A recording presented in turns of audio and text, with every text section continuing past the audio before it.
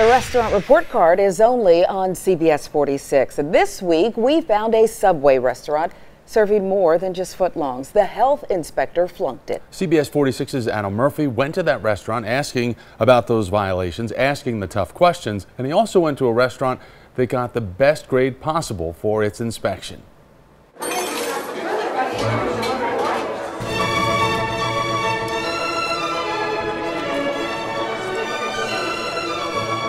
Buon appetito! I've found a delicious Italian restaurant this week on Cannon Street in Roswell. We're at Osteria Mattone. They've been here 5 years. Great ambiance when you come into the restaurant. All of the pasta is made in-house, so very fresh, and they're open for lunch. And they have a fantastic two-course lunch special for just $16, very reasonable.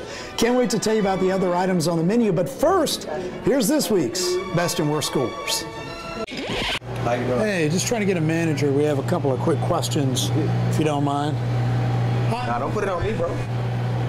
Hi. Hi, are you in charge? Manager not here. We tried to question a Fulton County restaurant about a failing health inspection, but there was no manager on site. Subway on Howell Mill Road in Atlanta failed with only 57 points and a U for unsatisfactory. The report says grilled chicken and roast beef were at unsafe temperatures. Plus, there was mold-like buildup on the soda dispenser, and raw chicken was stored on top of cookies in the cooler. We need to know if these violations have been corrected. You talk to manager now. Can I talk to the manager? Yes. Please. Moments later, this employee got the manager on the phone. This morning I called the health department to come and re-inspect us to get us the better point.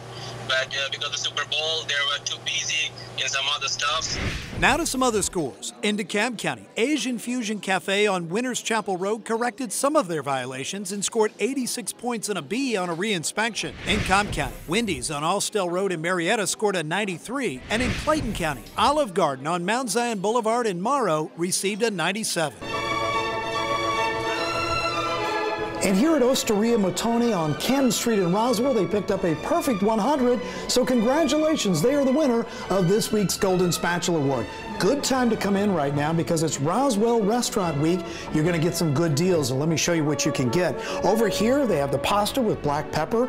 They have a salad. You can get the grilled chicken sandwich, the margarita pizza, and I'm going to try this right here. The short rib stuffed pasta looks really good. All right, let's take a bite, and we will see you all next week. Boy, that's good.